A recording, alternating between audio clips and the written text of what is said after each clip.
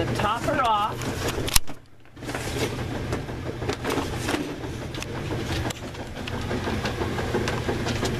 I like to pull furnishings and eyebrows and get this stuff started getting ready before I pull the coats down. This takes about 3 months to bring into a full coat if she's been neglected like this one. So I'll work on it every 2 or 3 weeks, and then I'll strip her coat down in a month.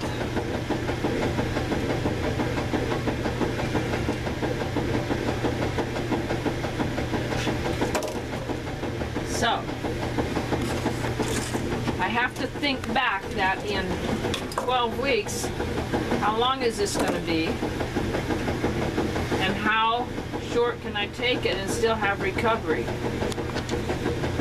I like to take it down short and think that I can take her into the ring in 2 or 3 weeks.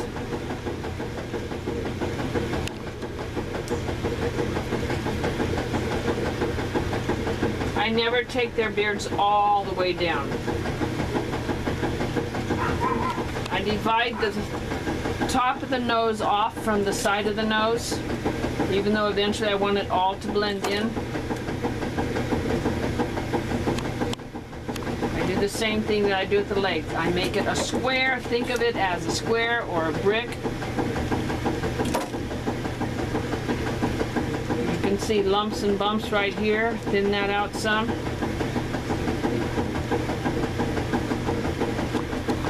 Take off by the eye. That's going to help set your length of eyebrow, and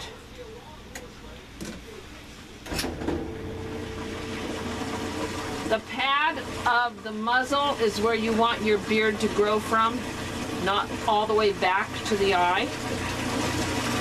It's the whisker area on a dog that doesn't have whiskers, like a Labrador or something. This is called the pad of the muzzle of the cheek, and it has hard whiskers in there as well as soft ones.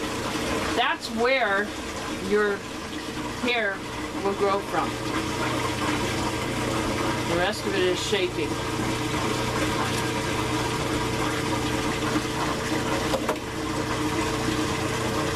When I come to the top of the nose, I want to make sure my planes all come out in one level piece. Comb this all up to the middle of the eyebrow, and you can see I have some long stuff right here. I'm going to take this off, not too much. Anywhere where there is bone, like on the muzzle, that's going to be the very slowest hair to recuperate, to grow. Hair needs a good blood supply to grow. When you don't have a good blood supply and you've got a lot of bone, it's going to grow slower.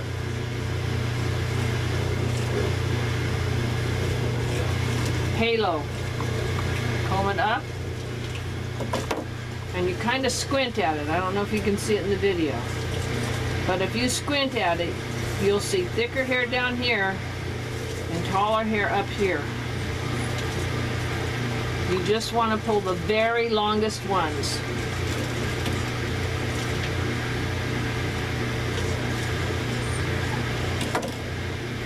Always combing and assessing where you're going, what you're doing, how much.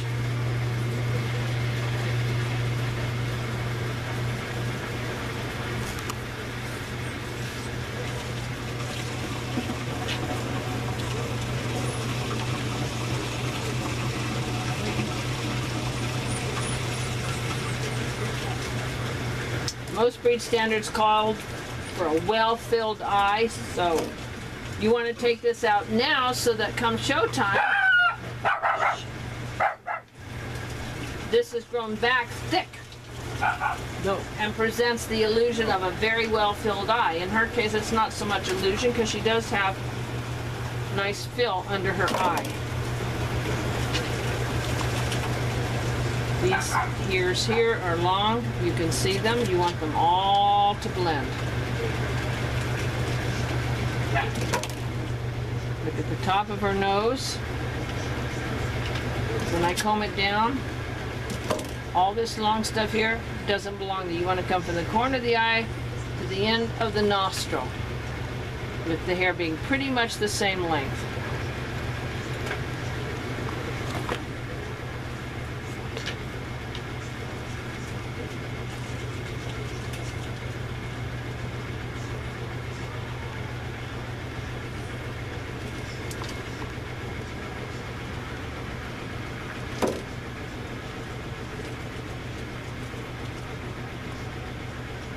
I've worked her face down now. Now I'm going to divide her eyebrows out. We talked about this along the muzzle to the corner of the eye. We're going to go right up into the eyebrow.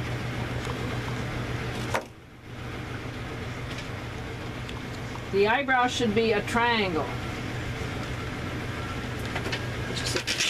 Where'd you sit? Should come from the corner of the eye straight back to the brow bone and over. And that's where you get this triangle. You need to work back. The shorter hair is going to be here, the longer hair is here, because you're going to build this to look like a flat brick.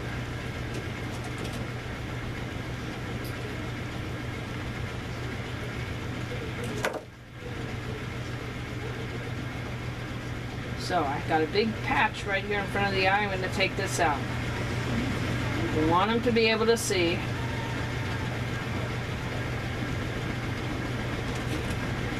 There's the eye can see now. Now I'm going to go back this way, divide out the eyebrow, mark it out, straight line through here. Now I'm going to go to the back of the eye, at the brow bone, which is right here. I'm right on her brow bone. And straight over.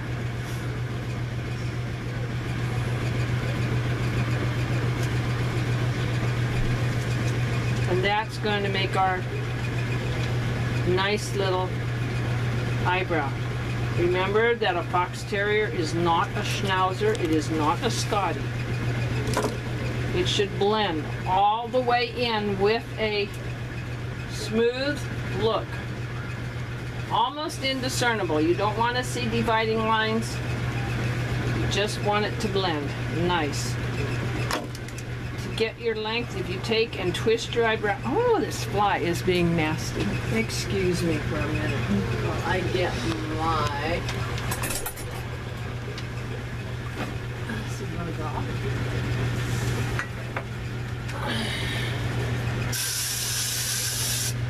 Yard guard.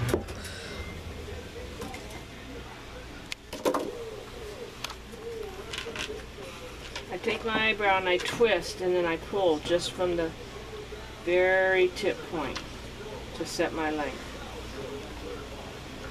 And again, this is all blended in. It is not just all one length. It's just as blended in different layers as the rest of the face and the rest of the body. You can see how much neater this brow is than the one next to it. Sit.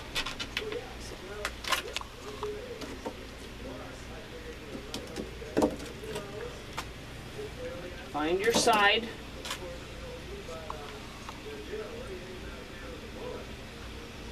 Again, I've got heavy corners. I don't want heavy corners.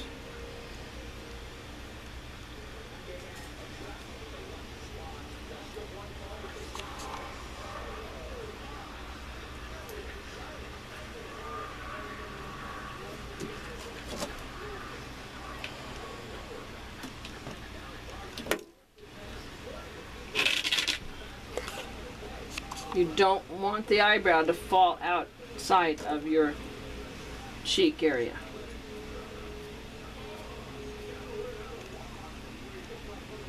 Stay, let that stay.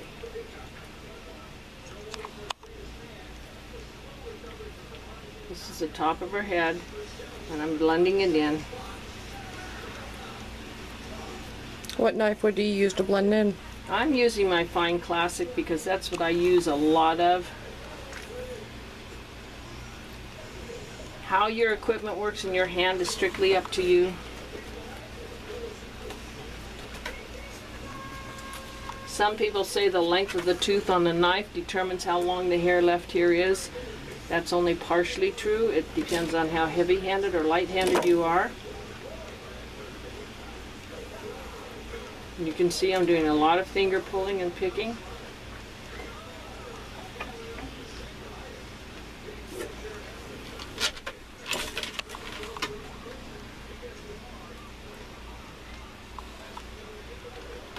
Just gently right between the eyes.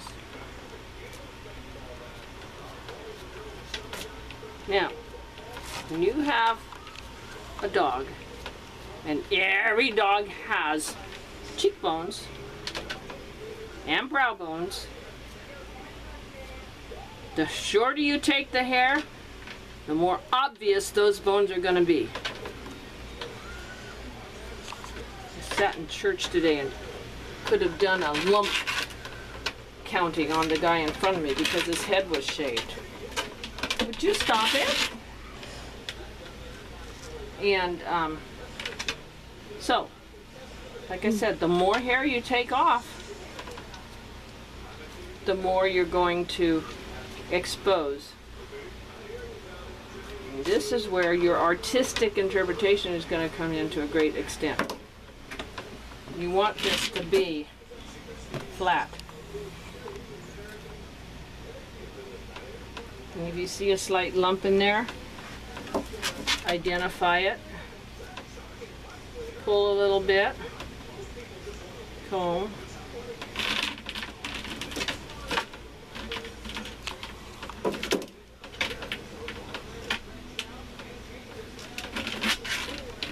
Why are you being a butt?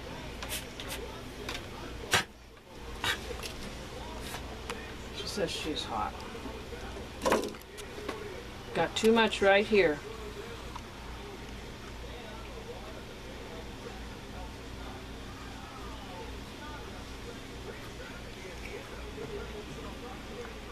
Now flat work should be done every single week.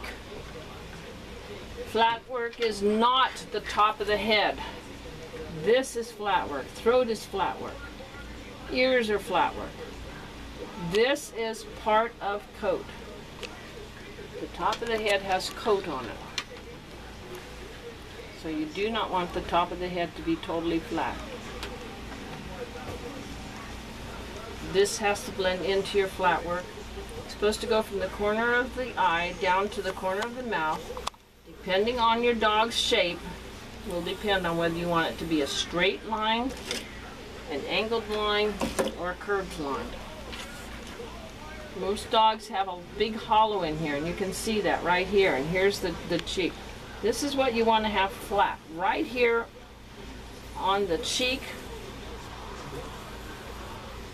that is where their bone is. Underneath here, you want it somewhat flat, but not as flat. You want it to have time to grow and fill in so that it's all one length when it's showtime.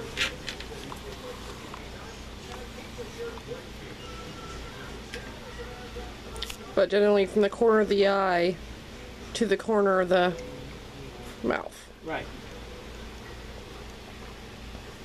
And at the point in time when you're ready to say, I'm going to a show,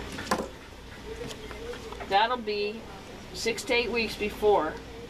You're going to strip the body out no longer than 8 weeks prior to a show. And as you're working your body coat out, the head hair is also going to be growing. So you're going to be sculpting this back.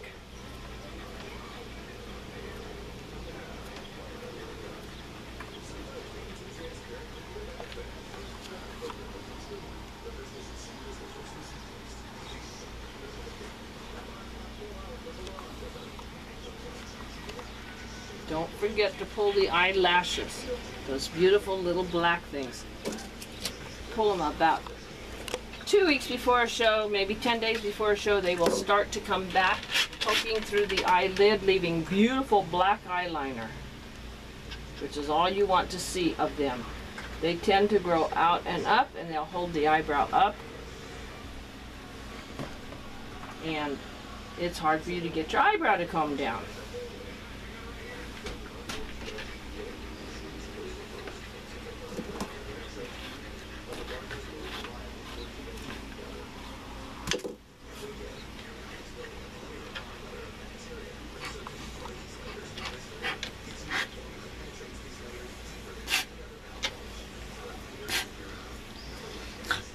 Try for a nice flat look.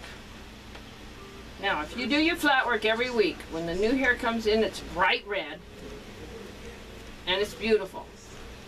And at the end of 6 to 8 weeks of doing this flat work every single week, you will have a thick, plush covering.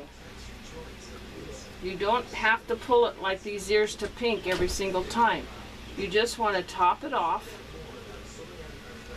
short, keep it short, and you will see it blend slowly. This hollow spot in here that we talked about, that's another spot. You can take it short now because you've got 8 weeks for it to recuperate in. But ultimately you want it all to blend in so you have a nice smooth look. Same thing under your throat.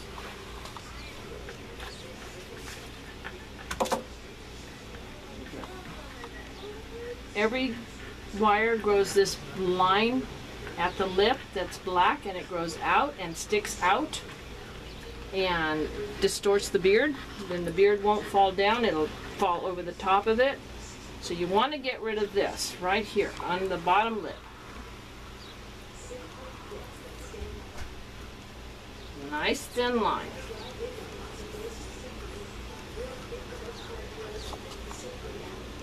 Let's see how that's all turning down now. Now the beard can fall down over the top of it. Okay? It's not going to poke up. You can see the edges of your beard.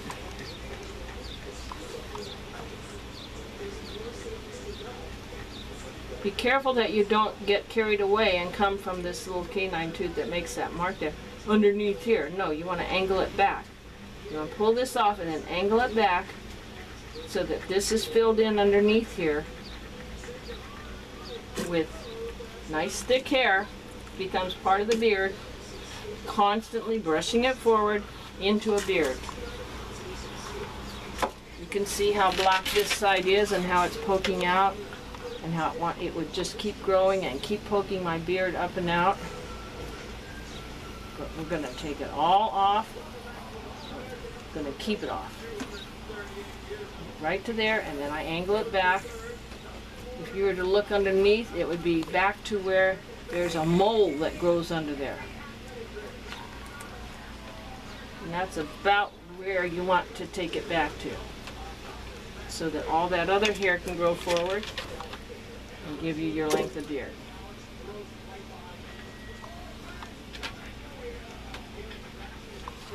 This beard is long right here. We're going to pull it off. Now, if you've got a beard that's really, really long and you can't pull some like this, and you need lots of time, give yourself about 3 months before a show and pull all your furnishings down pretty hard, including your beard and your eyebrows. Pulling them down hard.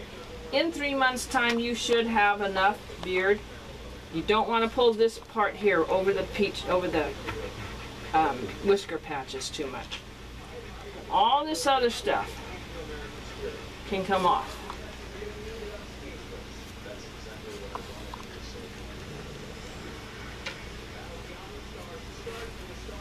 Especially if your dog has good bone, good fill.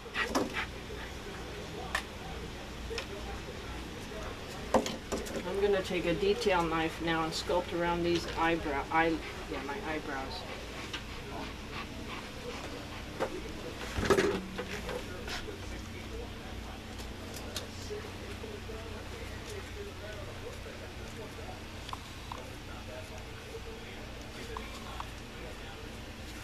I'm going over the brow bone pretty good, but I'm not going to make it naked.